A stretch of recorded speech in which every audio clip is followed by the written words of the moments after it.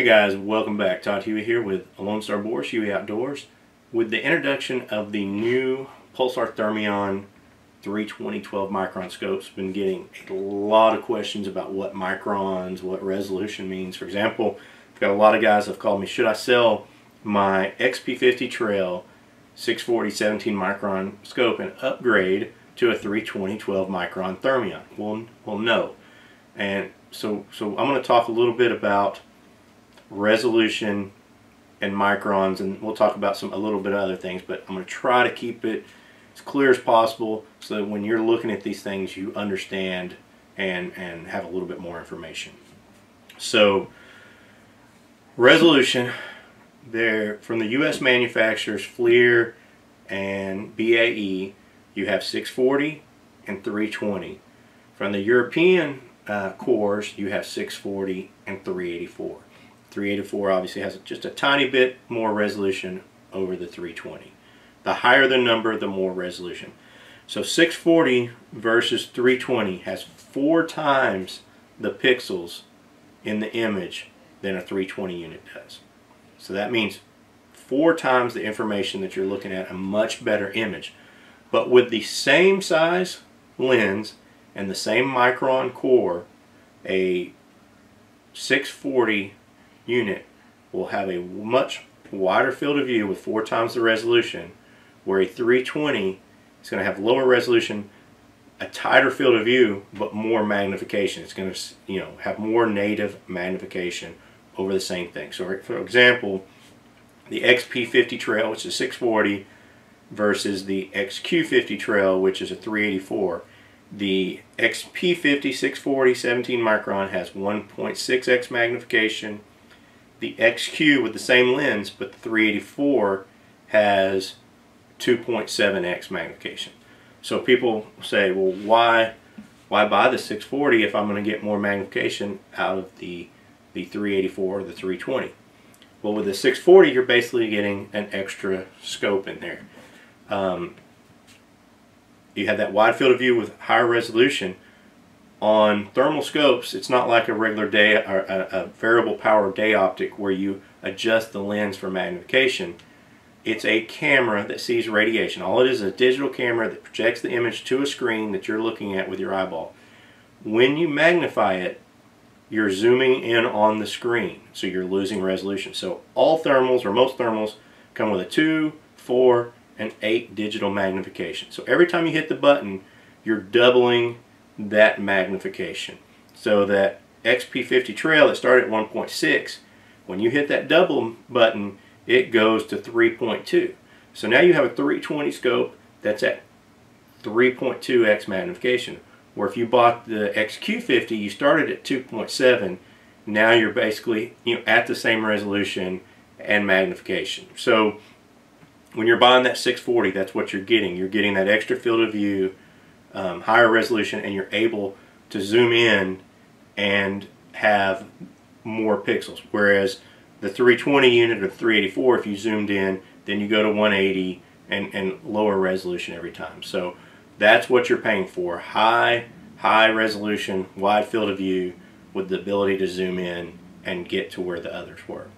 Now, let's talk about microns. So a lower micron scope is able to use a smaller lens and get the same magnification. So example, we'll talk about the Thermions since this came in, and most of these questions are coming from the introduction of the Thermions.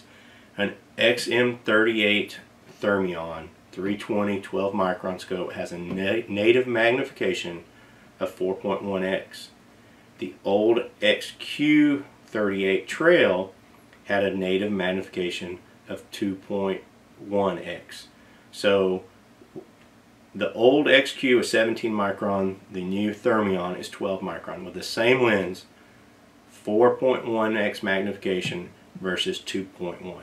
So more magnification with that same lens. Now, is the 12 micron, better image than the 17 micron? Not really, if you're just relying on the sensor. So older thermals started with 35 microns, then we went to 25 microns, then we went to 17 microns is what everybody's been using for a while now, and then we've had 12 microns for the last several years, but only a few manufacturers have been doing 12 microns. The 35 micron is a much larger sensor, where the 12 micron is a much smaller sensor. The 35 micron sensor, if you're sitting here, absorbs a lot more information because it's a wider, it's more surface area, so it absorbs more information than the 12 micron sensor. So if you took a 35 micron sensor and a 12 micron sensor, put the same firmware, the same lens, the same resolution, everything side by side, 35 micron is going to produce a better image. It just is. The higher micron is going to produce a better image. So why are we going to 12 microns and stuff like that if 35 micron is going to produce a better image? I believe this may be a 25 micron, but I believe this is a 35 micron scope. Look at the size of it. Look at the size of the lens. The lens on these things is a rare earth material. It's germanium. It's super expensive. It costs more than the whole rest of the scope put together. So the smaller that you can get the lens, the cheaper it is to manufacture, the cheaper it is for the customer. So this 35 micron, because of the size of the sensor and the lens, is the size of your parents' VHS video camera in 1982-83. This is a Trijicon 60mm 640. This is a 320. This is 640. 12 micron 60mm Trijicon Reap IR. This scope would fit entirely in this 35 micron scope. Could use it as a case and have room to rattle around. So for the shooters, 12 micron advantage because you get a much tighter package to put on your rifle, lighter, smaller, all that. So we like it as shooters for that reason. The manufacturers like 12 micron over 35 micron because one, this takes a lot more germanium, a lot more material here, and the sensor is bigger. When they make these sensors, they put a sheet in, and I don't know how many they actually get from a sheet, but just keep it simple. We'll say with a 35 micron sensor, they put that sheet in, they can make 10 sensors. So they're going to make 10 cameras with a 35 micron sensor. With a 12 micron sensor that's smaller, they can make 25 to 30 cameras from one sheet. So less materials, less cost, less time, everything. It's advantage. So what's happened is these manufacturers have put a lot of money and research into making 12 micron work very well. It is cost effective versus all the materials they have to use 35 that actually could possibly make a better image. But they haven't done the research on this. They've done the research on this to get things smaller, lighter, basically faster. So there's your reason for the 12 micron, is a smaller, less expensive package. Is it necessarily 12 micron better? No, but because of the research, the firmware, all the time they've invested into making it better, this scope is going to be, 12 micron is going to be better than the older 35 micron. Just as an example, if you remember at the beginning, I told you a 640 scope versus a 320 scope. 640 with the same size lens is going to have a wider field of view over a 320 scope with the same lens would have a smaller field of view. So 320 has almost double the magnification of 640, but 640 has more resolution. With a 12 micron sensor in here, this 12 micron 640 resolution scope with a 60mm, this tiny 60mm lens, is able to get 4.5x magnification and an incredible resolution. This 35 micron 320 scope with a 100mm lens, 100mm means it should be a lot more magnification, 320 means it should be more magnification. Everything says this is going to be more magnification. This is only a 3x scope. This 3x 320 scope, when it was released, was $25,000.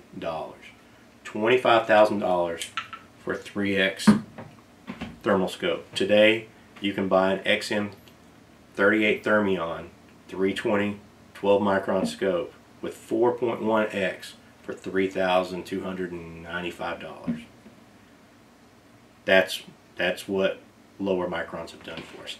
I hope this cleared it up. I hope I kept it simple enough and didn't get too much into it. If there's any more questions, obviously give me a call at Huey Outdoors. It's 817-668-1001, or you can email me at todd@hueyoutdoors.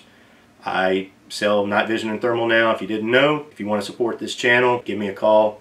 As always, please subscribe to the channel. If you have any questions, you can put them in the comments as well. I try to read that. It's much better to give me a call if you have a direct question about buying a thermal. Thank you for watching.